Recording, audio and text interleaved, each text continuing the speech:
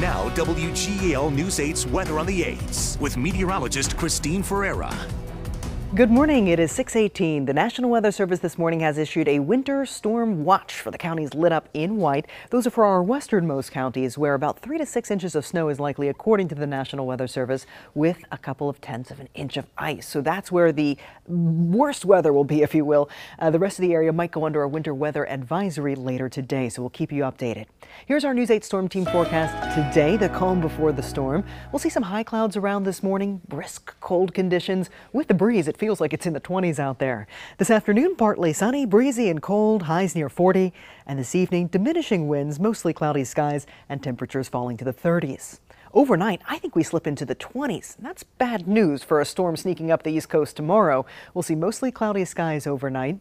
Tomorrow morning, we start in the 20s, and as low pressure moves our way, precipitation initially will begin as light to moderate snow. So I think we get several hours of snow tomorrow, beginning after 8 a.m., and then we'll see sleet, then freezing rain, then rain as the column of the atmosphere warms through the afternoon. So we get the whole 9 yards thrown at us tomorrow, starting with snow, ending as rain by evening.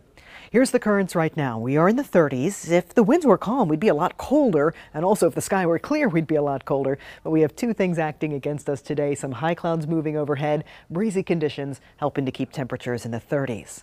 Let's check out the bigger picture. Low pressure down to the south. This is our storm system developing, churning for tomorrow. It will move up the East Coast, spreading precipitation our way between the hours of 8 and 10 a.m. to start from south to north. So let me show you that on the predictor. Today, no worries. We're good to go. We have high pressure in control. We'll have a dry day with some filtered sunshine. Tomorrow morning, I think the morning commute can squeeze in A-OK, but shortly thereafter, I think 8 to 10, that's when the snow will be moving in. After lunchtime, we start to see some sleet mixing in south of the turnpike. That sleet then changes to rain by evening, and all of that wet weather moves farther north as the day progresses. So areas that stay with snow the longest would be north of I-80. Farther south, you get the whole mixed bag here, starting with snow and ending with rain within a period of about 12 hours or less. Now, as we head into Friday, rain wraps up in the morning. There could be a few wet snowflakes on the backside of that storm system. But after that, we're in for a dry and quiet weekend. Here's a look at our expected snow accumulations. No changes to our map here. 1 to 3 inches for all of our major cities. Hopefully most of that's on the grass. If it falls heavily enough, I wouldn't be surprised to see it starting to stick on the roads tomorrow morning.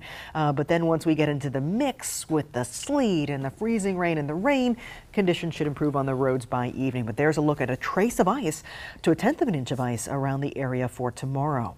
Here's a 7-day forecast. After we get through tomorrow, things quiet down nicely. And hey, we have the big Thanksgiving travel week next week, right? We do. We need to keep it quiet around here, and I think that's the way it's going to stay. Okay. Yeah, big travel day coming up. Absolutely. Christine, thank you.